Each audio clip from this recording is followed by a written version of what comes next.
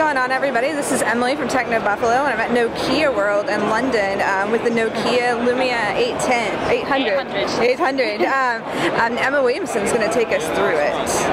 Okay, so this is the new model phone, Lumia 800. First thing I'd like to point out is the design, which I think you'll all agree is pretty nice new design. It's a seamless unibody case we've got there, which is made out of 100% polycarbonate plastic.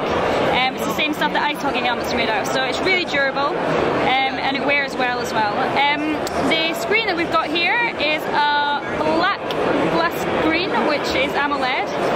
You can see the pictures really jump out there, so it's a lovely images that you get on the phone there.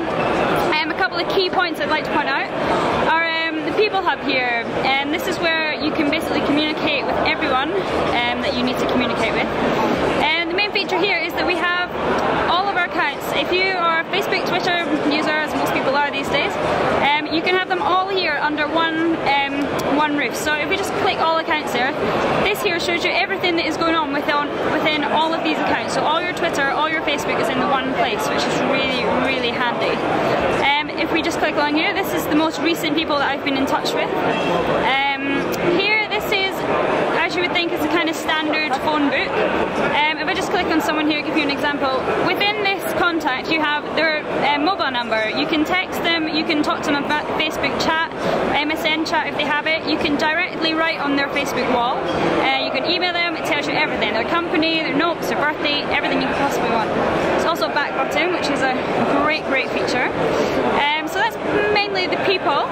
You can also make groups within the people. I have a buddies group here, which is this group here.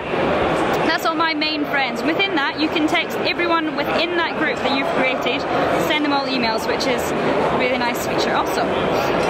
What else do we have here? We have Nokia Drive, which is unique to Nokia at the moment.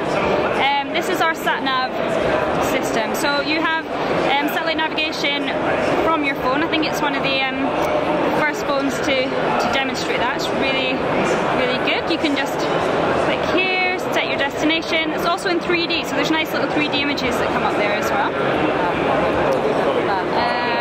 We also have Internet Explorer, which runs on IE9, which is possibly one of the fastest around at the minute. Nokia Music, just click on this one.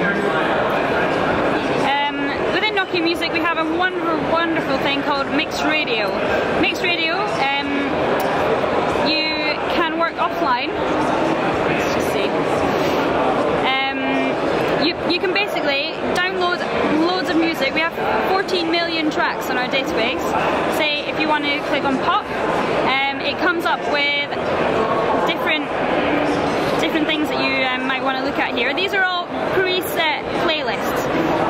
So if you open up the playlist, it'll start playing a song. If you don't like that song, you skip the song. It has an intellectual memory, so it remembers what you skipped, and hopefully it'll start picking music that is tailored to you and what you like.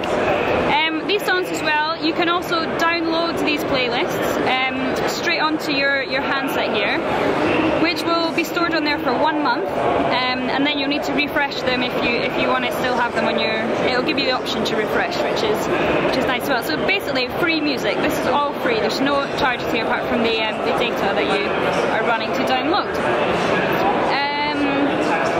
Within that application as well, we also have a really nice feature, which is Gigs Finder.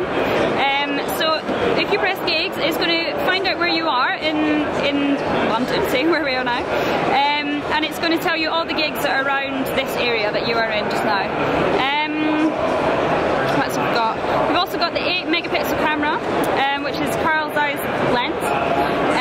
8 megapixels, and we've got we say pocket to picture in 7 seconds. So all you need to do, whatever your phone is at, just press this down here. There you are, ready to take a photo. This is photos that we've already taken today, so there's no coming out of the camera application. It's